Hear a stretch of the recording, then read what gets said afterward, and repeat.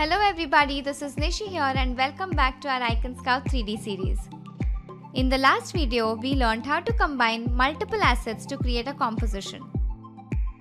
In this video, I will show you how you can add basic motion to your assets and how you can convert it into a Lottie. A Lottie is much lighter than your GIF and it can be interactive too. And that's what makes it a perfect fit for us to use it for our various design cases. Now let's begin by opening our Blender file. I have downloaded this very cute asset from our very own Icon Scout platform. Let's add simple motion to this and make the fan of our windmill spin. But before that, let's navigate to our animation view from here. We can see that we have a timeline over here and there are two views here on top. But for now, we don't really need two different views, so I think we can get rid of the left view by right-clicking at the border of these two views and saying Join Areas. You can now collapse whichever view that you don't want to see. Now let us go ahead to animate our fan. In order to do that, first choose the blades of this fan one by one by pressing down Shift.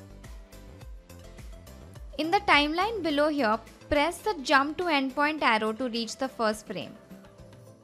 Here at the bottom in the end section, enter how many frames or how long you would want your animation to play for. I want to create a very short animation, so I'm just going to say 30 frames over here and hit enter. Now let's get back to the blades of our fan. Once all your blades are selected, hit I on your keyboard. As soon as you do that, you can see that an Insert Keyframe menu appears. Over here, choose whichever parameter you intend to change. In this case, we want only the blades to spin, so I'm going to choose Rotation. But if you were animating a ball that was spinning and bouncing at the same time, you would choose Location and Rotation. And say that your ball was even increasing and decreasing in size at the same time it was spinning and bouncing. So in that case, you would have to choose Location, Rotation and Scale. But for now, I think I can just choose Rotate from here because I just want my blades to spin. You can see that as soon as I chose Rotate, we just locked the current position of our blades on keyframe number 1. Now let us go all the way to our last frame by pressing the icon over here. Now all we have to do is rotate our fan blades and confirm its position on the last frame. So for that, hit R on your keyboard to rotate, followed by how many degrees do you want to rotate your fan by. So in this case, I want a full 360-degree rotation, so I'm going to hit R and then 360. Once you're happy with its final position, in this case, my last frame matches my first frame, so I'm just going to go ahead and hit I and lock the position of this in by clicking on Rotate once again. You can now see that another keyframe has been added on my last frame this time. Now let us just play our animation and see what we get. Perfect! Our fan is now animating. I really like how it's slowing down towards the end and then picking back up again. Let's change our view and view our asset from our rendered view. Now in order to convert this animation into a Lottie, we will first have to export this as a PNG sequence. So for that, let's navigate to our render settings over here. Right over here under the sampling, under the render samples, you can enter a value for your max samples. Please remember that larger the value, more time it is going to take to render. From here, you can navigate to your output settings. From output over here, specify a path or choose a folder where you would like to save all these images. I would like to save it here in the animation folder, so I'm just going to select that and say accept. Once that's done, you can see that your frame range is already set to 1 to 30 and that's fine. So once all these settings are done, just go to render and say render animation.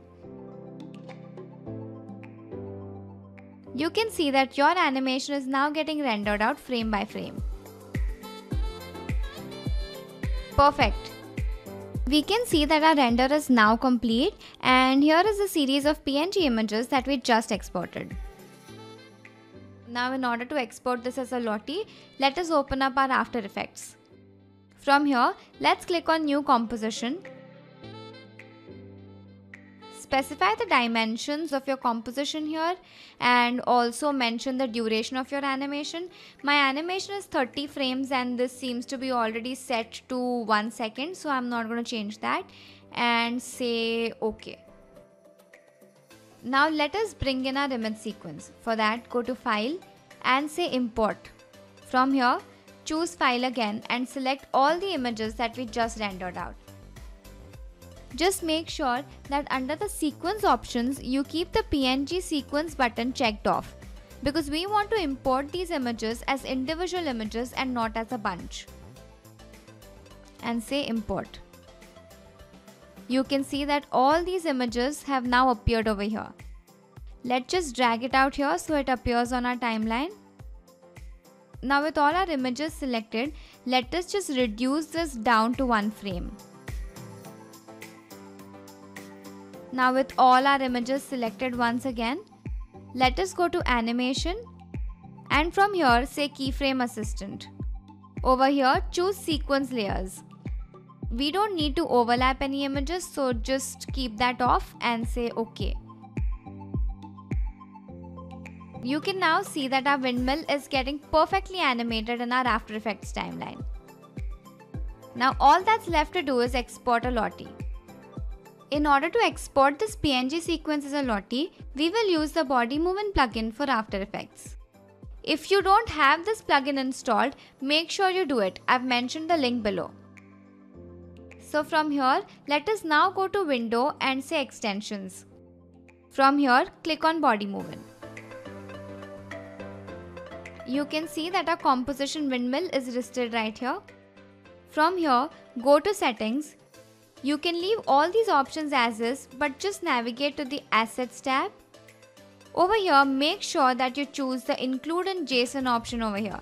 This will ensure that all your rasterized images get embedded in the JSON export. Now you can leave all of these as it is and say Save. From here, choose the folder where you would like to save your JSON file. So I'd like to save it over here in the animation folder itself. I'm going to call it Windmill Lottie and hit Save. Perfect.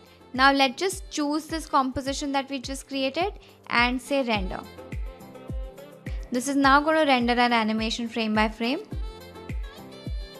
Perfect. This is done. Now let us go to our Lottie files platform and check the Lottie we just exported. And perfect, there you go. We just made a Lottie from Blender. Isn't that great? So that's it for this video, folks. In the upcoming video, I will show you how we can use assets from Icon Scout and create design use case mockups with it. So stay tuned. This is Nishi signing off. Thank you so much and have an awesome day ahead.